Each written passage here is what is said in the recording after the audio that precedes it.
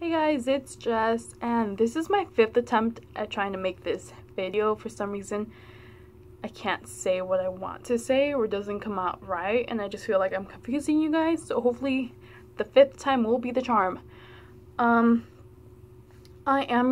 This video is going to be an update, I guess, on my Clowesia Pierre Correct? Who knows?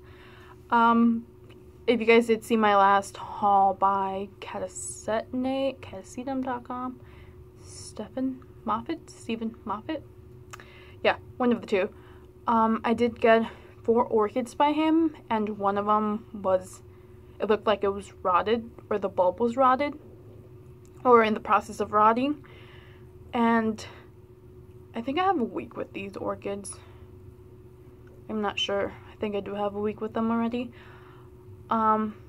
That week I've been having them, the leaves of this one started to turn yellow, like it was ready to go into dormancy. So last night, I pulled all the leaves out because it was, I guess, time for it to lose its leaves.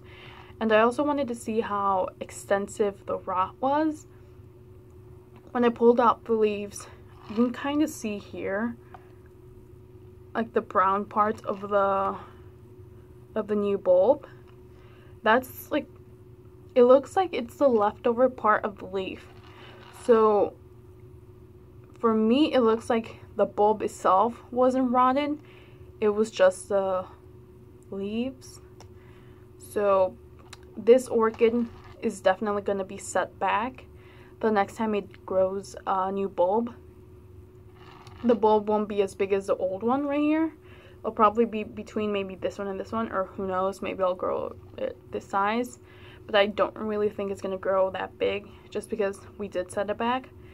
And the new video Astrid put out about like some new catasetums and her updates, how it's doing, she did say that she kept not watering but spritzing the roots of the new catasetums she got this year, like when they were dormant, because she still felt like they were growing.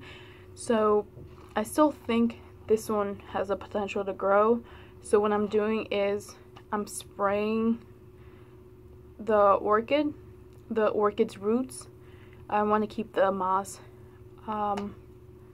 moist, just because if it does end up growing, it'll have water. I don't know, hopefully this orchid doesn't die, just because I don't know if it has enough energy to go into dormancy again, and this little bulb probably doesn't have a lot of energy. Hopefully it'll surprise us, and it does. But this is what's been happening for a week now. Yeah, hopefully, I've been wanting the Clowesia Pierre Correct, so hopefully it doesn't die, because at least, you know, let me nurse it back to health. But we'll see. I'll try to update you guys to see what's happening. I will keep an eye out on the base of the bulb, just so I know it's not rotting. I feel like it does get a lot of ventilation. I have my fan on a lot. Yeah, most of the time here in my room.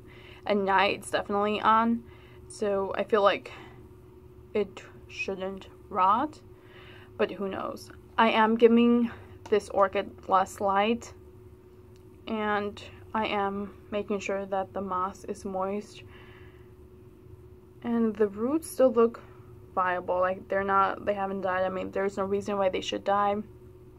The leaves are the only things that got affected. But yeah, I'll keep you guys updated on it.